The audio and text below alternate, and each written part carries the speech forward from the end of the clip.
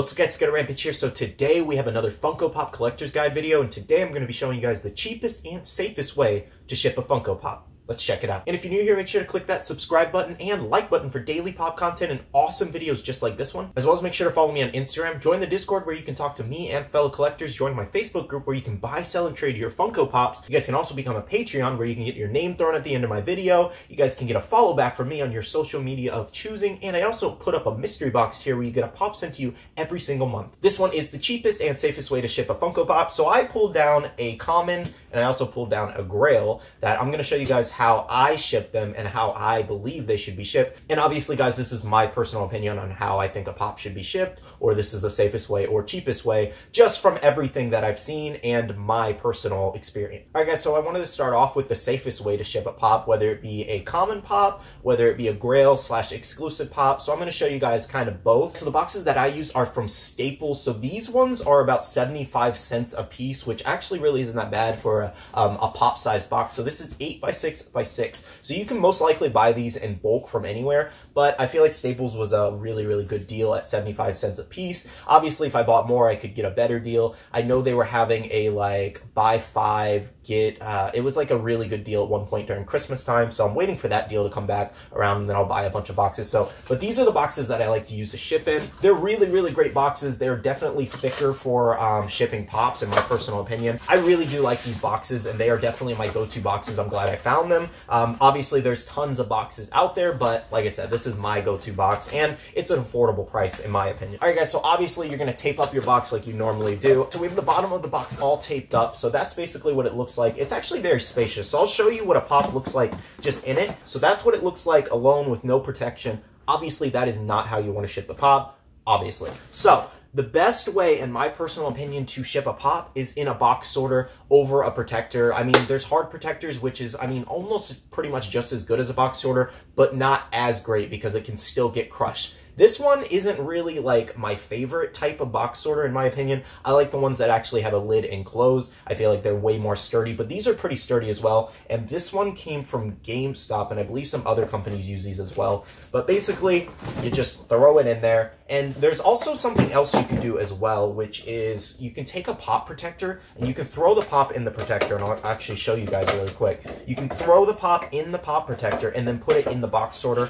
I personally don't recommend this just in case if the box gets squeezed, then everything will, like, I feel like the box already, because it's so tight, squeezes the protector in a little bit, and then it messes up the corners, I feel like. All right, guys, so I got it in there with the protector. So just to show you guys, so basically, these ones have the little corner pieces so it does not fly out. Like I said, it's extra protection, obviously, and it's not, like, terrible, but I do feel like it's squeezing the pop in there a little bit. So I would say do that one at your own risk. It's not squeezing it too bad, but I feel like after a while it would, but it is in there pretty snug and secure. And the one big reason I do not recommend putting a pop in a protector and a sorter box, because it's like, it's added protection, like I said, but it's because of weight reasons, and we'll get into that when we get to the prices and cheapest shipping options. But still, it just adds extra weight to it that you don't really need when you're using the bubble wrap. So basically, I'm going to show you guys, a two-way step basically. So you take your bubble wrap, and this bubble wrap like this is completely fine. It's a thinner bubble wrap. I do have a thicker bubble wrap over here that I was gonna,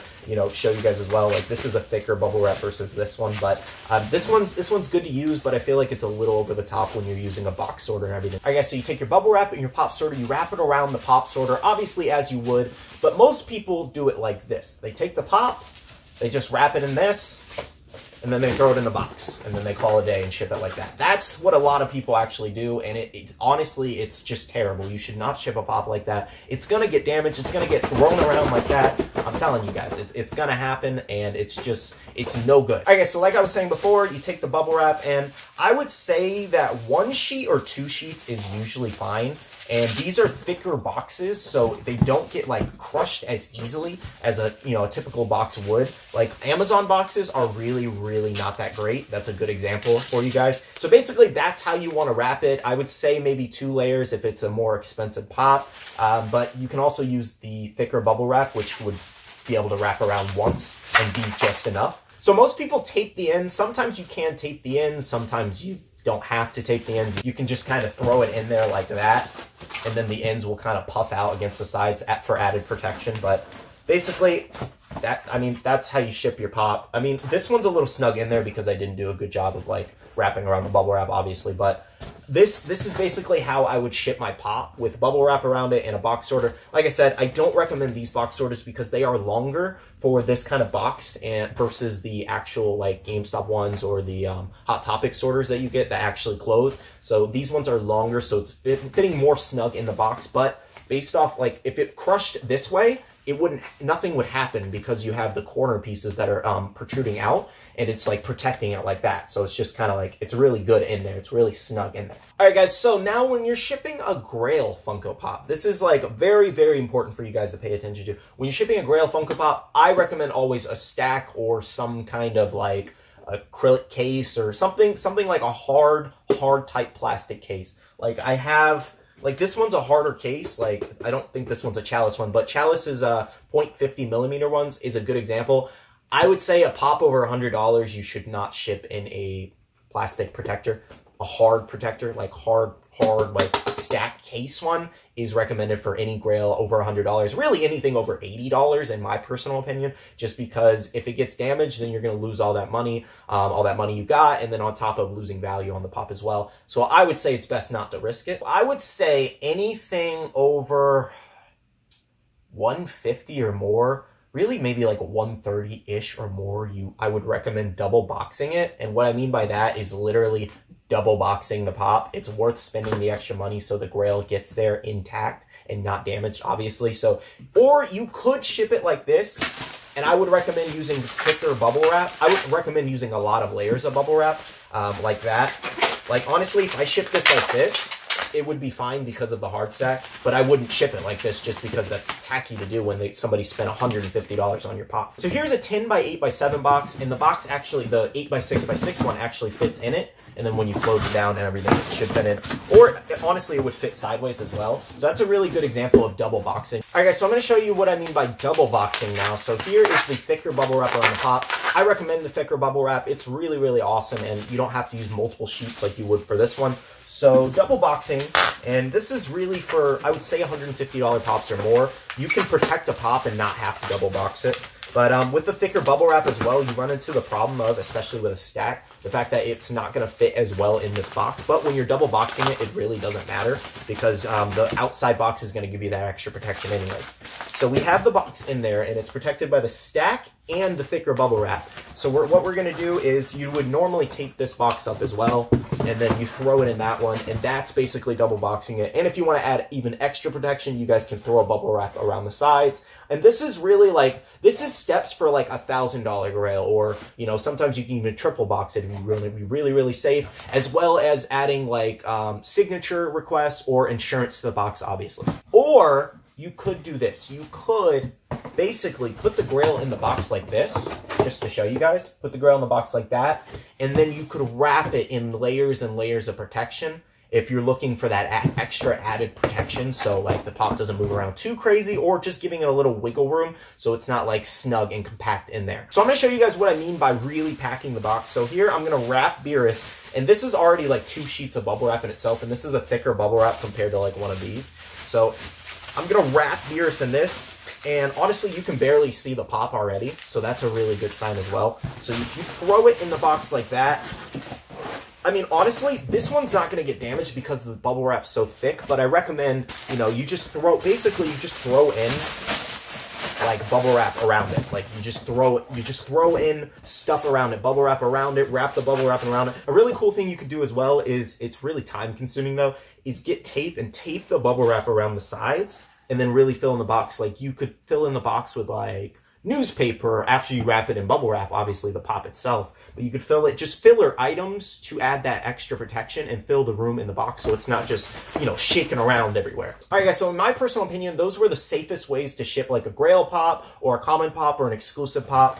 Basically, an 8 by 6 by 6 box is one of the best pop boxes, in my opinion. Pop box sizes is what I mean. And it really fits that pop in there snug. Like, that's a Grail pop in there. And that's really safe shipping because it's a thicker box. You got the bubble wrap, and then you got the stack, of course, as well. And if I shipped it like this, honestly, I don't see it being damaged at all. Like, I have full faith in that. And I haven't had any pops arrive damaged yet.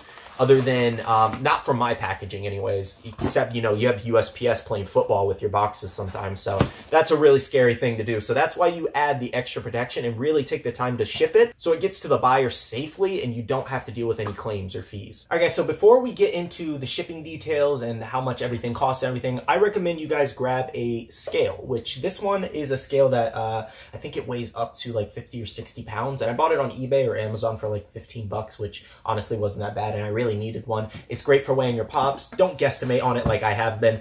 Get a scale, spend the 15 bucks because it's definitely worth it and it helps you in the long run to save some money. All right, guys, so here is where I ship all of my packages, which is via PayPal shipping. They are one of the cheapest options and you save a lot of money on there. So I use Chalice Collectibles address as an example.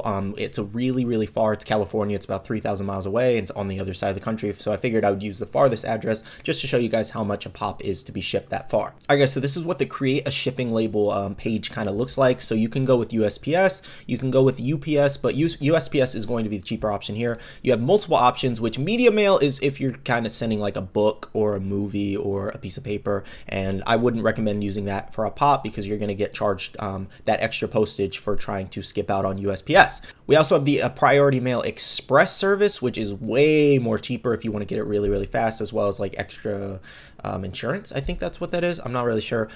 Ground service I recommend for like bigger, like bulkier purchases. So if you ship like, I want to say like 9-10 pops in a big box, that's really your go-to shipping option.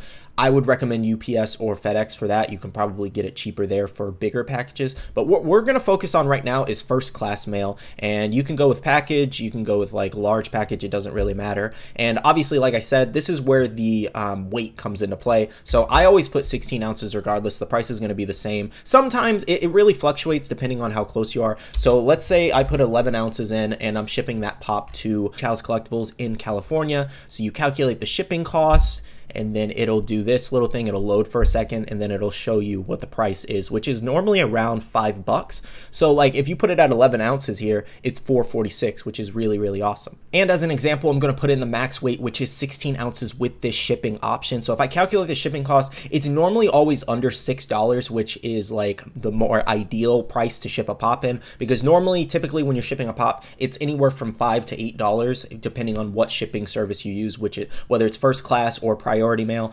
So like this one is $5.70, for example, and that's on the other side of the world. So that's going to be the max that you ship it for 16 ounces. The cheapest way to ship a pop would be $5.70, unless you have some other sort of discounts, anything like that. I'm sure there are cheaper shipping options out there, but this is the cheapest one that I found, and it's really easy to use. Like I said, you just print out the label from your printer as you would normally, and then you stick it on the box and ship it out. And it saves time a lot because you don't have to go to the post office. You can just print your label online, slap it on there, and drop it off at the post office. So the post office classifies anything under like, I think it's like 13-14 ounces to be first class mail, but PayPal does it a little different, and they up it to exactly a pound. So at the post office, if you took this 16-ounce package, they're most likely going to charge you like $8-9, maybe $10, depending on, because it's California, it's really far. So I mean, it can even be up to like $12 max for one pop even on USPS's website. So it can be a $12 max for like one pop if you go to the actual store sometimes. And that's what's really sucks. And that's why I like creating my labels online, because it's significantly cheaper. So if we went to priority mail, let's do the regular one. And we did, what you want to do for this one is package/thick envelope, just because if you use the flat rate boxes, it's going to charge you more because that is their specific box that they use for certain rates. So you always want to go with package/thick envelope. Then you would put in how many pounds it is. We're just going to go with 1 pound and 0 ounces, and then we'll put the length or the dimensions as 8 by 6 by 6. Oops, by 6. So not 66. What is wrong with me? Okay, so we'll do that, and then if we calculate the shipping, it should be, I want to say it's probably going to be around $8-9, maybe. I'm not sure with California all the time. Yeah, see, we have $8.42. So that is if you want to ship a more expensive pop. Like I said, anything like $55 or over. And then it also comes with that $50 insurance, which is really awesome as well. And the great thing about the insurance option, obviously, that most of you guys know, if the buyer gets the pop and it's only slightly damaged, it has like a crease or something from shipping when the box got crushed or something, and they still want the pop, you can file for that claim with USPS for the full value of the pop, and then you can send the partial refund back to the seller out of that, so you're not losing any money. That's why I say it's best to ship priority mail or with any insurance on higher pops, because it saves your butt in the end when the shipping company like really ruins your box or it does not get there as it was supposed to. So basically those would be the cheapest ways to ship a pops. Obviously the price is going to go up the more weight you add, the higher the package dimensions, everything like that. You can play with it a little bit and repack the box as many times as you need to get to that certain weight. As long as the box is safe, then I mean, that's what matters at the end of the day, and you're trying to save money at the same time. So if you guys can package the box safely and save money, then you benefit in both ways. And this is a special link that PayPal has, because you can only really use this if you sell something via PayPal, and then you can print it based from your, or via your activity tab, you can print it from their address specifically on PayPal. So this is a special link you have to find, and I'm gonna list it down below in the description for you guys to use specifically, so you guys can save it as a bookmark and start using this and saving money, because I'm sure most people are spending more on postage than they think, and this is definitely one of the cheapest ways out there. All right, guys, so this has been another Funko Pop Collector's Guide video. It was really awesome to do. I really had a lot of fun doing this, and hopefully it helps some of you guys ship pops cheaper and safer. And like I said before, I'm always trying to do new Collector's Guide videos, so if you guys have any suggestions on a video you would like to see on the channel, make sure you leave a comment down below. Big shout out to all my patrons. I appreciate you guys so much. You guys are freaking legendary and awesome. If you guys would like to become a Patreon, the link is down below. But anyways, guys, that's it for me. I love you guys. I'll see you guys in the next video. See you guys later. Bye.